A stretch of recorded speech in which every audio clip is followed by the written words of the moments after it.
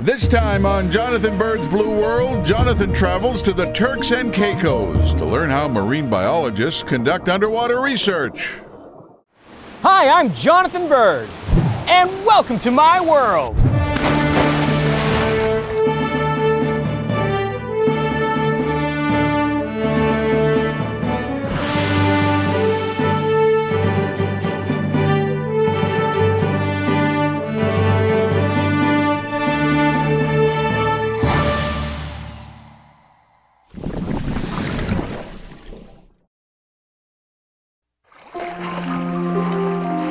It's the middle of the night on the tropical island of South Caicos. A group of marine biology students are wading into a mangrove, helping to tag baby sharks. How I got here is an interesting story. I get a lot of emails asking me about becoming a marine biologist.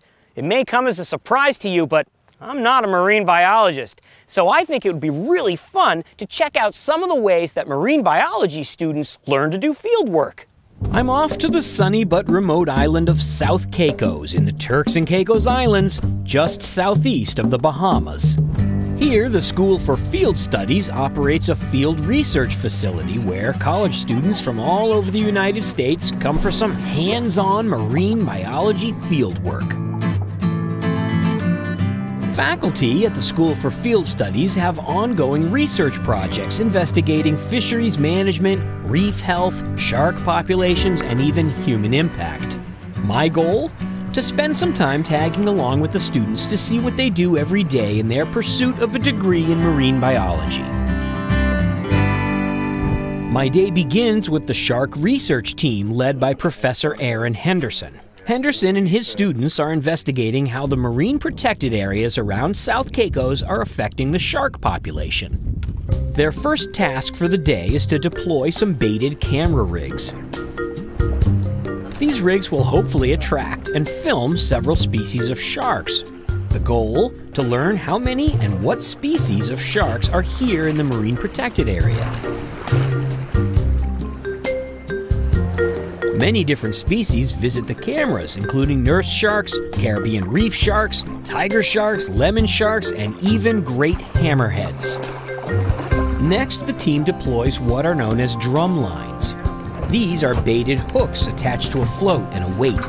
They're designed so that sharks can swim around when they're caught so they won't drown.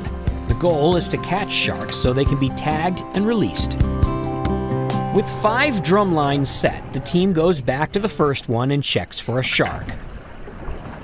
The goal is to check each line at least every 10 to 15 minutes so a shark doesn't stay hooked too long. Oh, there's something. He's looking straight up at the boat. Okay, let the line out as quick as you can, Alyssa. It doesn't take long before they have their first shark. Dr. Henderson places a tag on its dorsal fin while the students take a small tissue sample from its tail for an isotope analysis of the shark's diet.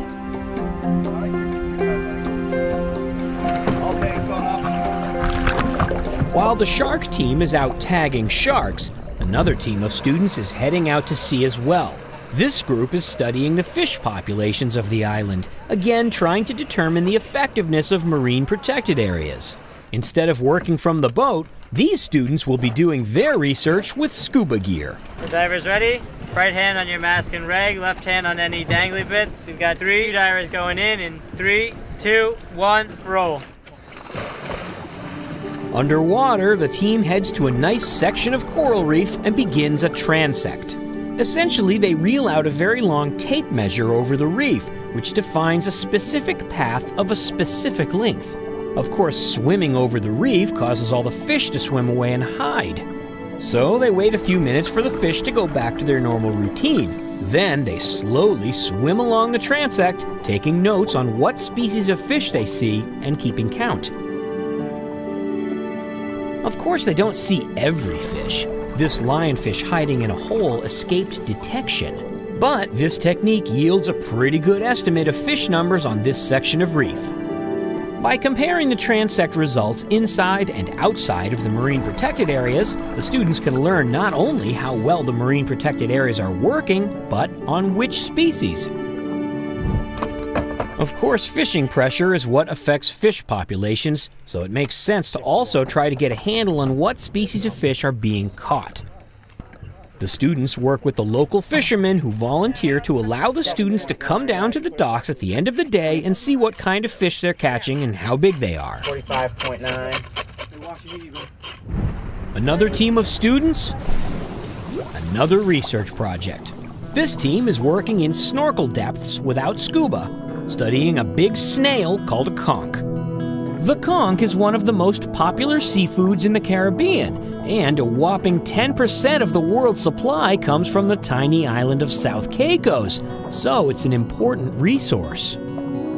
The conch population seems to be dropping, so the conch research team urgently needs data. This transect in the seagrass bed is being used to count conch, but their work doesn't end there. They also collect a few conch for additional research on land. Back at the shore, alongside a representative from the Turks and Caicos Department of Environment and Maritime Affairs, the students crack the conch open in the traditional way. Student Daniel Liu is trying to come up with a way to determine the size of the shell when the shell is gone. It is 44.9. Fishermen often take the meat out of the shell at sea and return with only the meat and no shell. How can the government recommend or enforce size regulations if there's no shell to measure? So Daniel's research is looking at other ways to gauge the maturity of a conch without a shell. As the sun sets and the air cools down, my day following the students isn't over. I've rejoined with the shark team to follow along on their night work. Baby sharks live in the mangroves where they're safe from a lot of larger predators. A couple of nights a week, Okay guys, come on over, let's get the net out there. Dr. Henderson and his students head over to the mangrove areas to catch baby sharks. They start by setting a net in the chest-deep water, hoping to snare small sharks as they cruise by.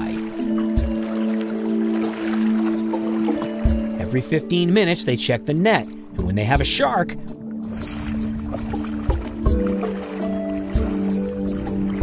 they bring it back to a makeshift lab on shore, where they weigh it, tag it with an electronic tag, take a small tissue sample, some ID photos, and then quickly get it back into the water.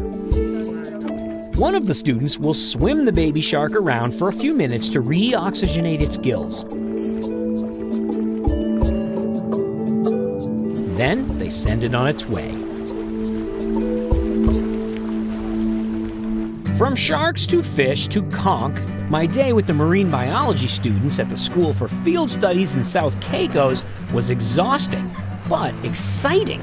I saw how marine biology can be conducted from shore, from a boat, and underwater using scuba or snorkeling. Sometimes we imagine marine biologists as having glamorous jobs working with marine mammals or exciting jobs diving with sharks. But marine biology is a broad spectrum of ocean-related studies with specialists in everything from plankton growth to whale rescues and everything in between. Sometimes it's pretty exciting. Sometimes it's not very glamorous. But if you love the ocean and the life in the ocean, marine biology is a job that will never be boring.